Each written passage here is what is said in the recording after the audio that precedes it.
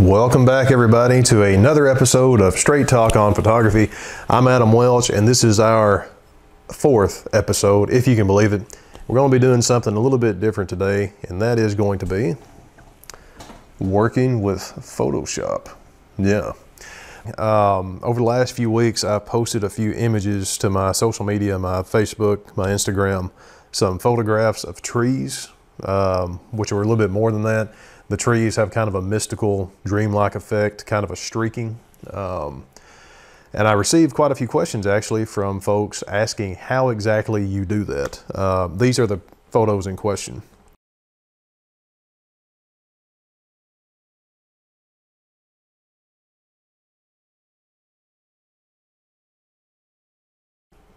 Now, long story short, this effect is achieved in Photoshop, but please don't let that scare you. It's very simple, one of the most easy edits you're ever going to do. I know some people get intimidated. I used to be one, very intimidated when you start talking Photoshop. You know, the layer mask, all that kind of thing, you know, it's too complicated. No, it's really not. And I'm going to show you just how not complicated it is here in just a second. We're going to start off with a raw file, completely unedited. Start off in Adobe Lightroom CC, Lightroom Creative Cloud. Do a few basic edits there, send it over into Photoshop, apply our streaking, kind of the mystical effect, if you want to call it that. Send it back over into Lightroom for some basic, you know, final tweaking, that kind of thing. And then that will be it.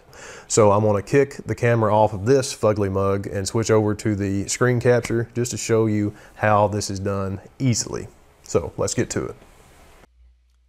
Now what we've done here is open up our raw file in Adobe Lightroom CC, and this is going to be what we're going to work with to make our little dreamlike streaking effect. What you want to do first is take your raw file, apply your basic edits, your basic processing before you throw it over into Photoshop to actually make the streaking effect. Now there again, this is the original file, and through some kind of magic I will show you my edits that I've made to it, and this is going to be the image that we work with in Photoshop. Just to give you a quick little split screen here, this is what we started out with, and this is what we're going to use to make our edit. So the easiest way to get it over into Photoshop is by right clicking on the image, going to edit in, and selecting Adobe Photoshop, and this should open up Photoshop and we can do the edit. Really easy, folks, no kidding. And then bring it back into Lightroom for the final edits. Alright, now we have the image opened up in Photoshop. We're going to start with the edit. The first thing we're going to need to do, you're going to look over here, get a little bit bigger for you. You're going to look over here. This is our layers panel.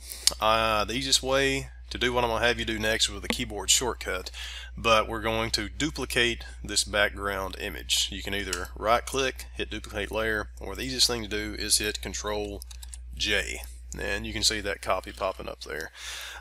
This is going to be where we apply our streaking mask, and this is the only layer that you're going to work with in Photoshop, so don't let it intimidate you. Alright, now that we have the new layer here, we're going to go up to Filter, go into Blur, and we're going to be looking for a motion blur. Click motion blur. Now you can see it's already added the streaking. This probably is already looking familiar, and it's already maxed out. One important thing to remember when you're working with this kind of streaking, this kind of blur, when you have the trees, you want to make it follow the generally 90-degree, you know, straight up and down direction of the tree. You do that with your little cursor here. You can tilt it like that, looks like a clock.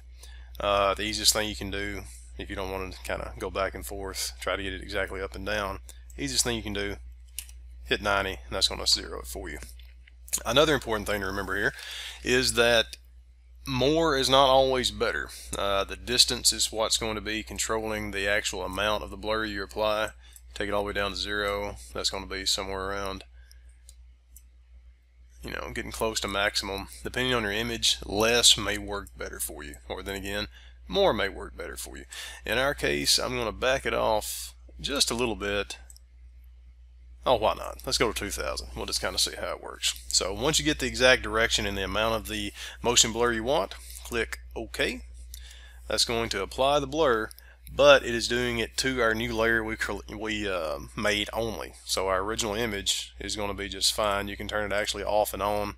See, there it is. He's just hiding. So let's turn it back on. And now next what we're going to do, since we don't want this effect everywhere, basically we just want it here in these trees. I'm going to try to leave these leaves over here, no pun intended, alone. Of course, don't want to mess up the foreground with the streaking. So mainly right here in the middle. So to do that, let's turn our layer back on. We're going to be working with the copied layer with the effect, and we're going to add a layer mask to that. That's going to let us paint in and out the effect where we want it.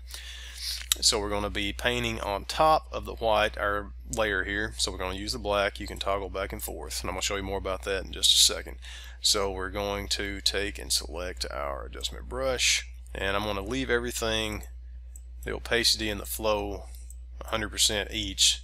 Start at the bottom here, and look at that. We're just going to paint out the effect where we know for a fact that we don't want it. And then we can go in and change our opacity and our flow, so we're not really killing the brush here. It makes it a lot easier to work with. Now I'm going to be going a little bit faster, but please take your time, work with it as long as you need to get that effect that you want. And as I move up, you're going to see how that streaking is just going to disappear off a lot of the image, which is exactly what we want. So another minute or two painting in here.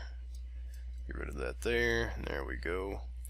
I'm going to take out a little bit from the center and just blend that up just like that. Take that flow down. Now let's bring in those leaves some more. There we go. Now make sure that's blended in. And let's say we went, I can already see a few places, let's say we went a little bit overboard with taking the effect out. It's just as easy to paint it back in. We're going to toggle to where it is white on black. Don't worry about that kind of lingo with Photoshop right now. And we're just going to paint the effect right back in where we want a little bit more. Or should I say where we took out a little too much. And there you go. Looking pretty good. Like I said, for time purposes, we're going to stop here. And one more. Take a little bit of that out. Why not? Now, let's say we're done here in Photoshop. I'm going to exit out. It'll ask me, do I want to save it or not? I hit yes, and this is going to bring it back into Lightroom for a few more basic edits before we're completely finished with this photo. And now, just like magic again, we're back in Lightroom with the photo that we work with in Photoshop with these edits applied. Now I want to make sure that these trees stand out a little bit more, so what I'm going to do is add some contrast. But look how much more contrasted the foreground is going to be. So I don't really want that. So let's get rid of the total global contrast, and we're going to switch to our old friend, the graduated filter, so we can just get the contrast in those trees up top. So let's add that in, and then maybe down that exposure just a little bit. Not much at all. Maybe a little bit more than that. There we go. And let's bring down those highlights, add a little clarity just in there in those trees. That's looking pretty good. Now let's warm that up just a little bit. And folks, that is basically, of course you can work with this more if you wanted to, but that is basically it. You sat there and watched each step go. Let's add this vignette in, make it a little bit more dreamy. Now there you go. And it really is. I told you it was easy. So we've taken an image from a raw file. Get back over to him here. From a raw file, which is that, went into our basic edits in Lightroom, which is that, threw it into Photoshop, applied our blur, and we're left with this. Quite a powerful little tool you can use, and it's really, there again, incredibly easy to do. And it truly is that easy. We've taken our raw file from Lightroom, applied a few edits to it, threw it into Photoshop, made our dreamlike effect, took less than, 5 minutes, and then put it back into Lightroom for a few final edits, and voila.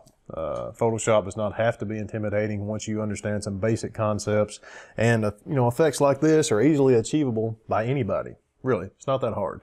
But if you do have any questions about this or anything else, of course, put them in the comments below, email me, message me, whatever you want to do. I'm literally everywhere. Thank you again for joining me on Straight Talk on Photography. And it's always hard saying goodbye, but goodbye. We'll be back.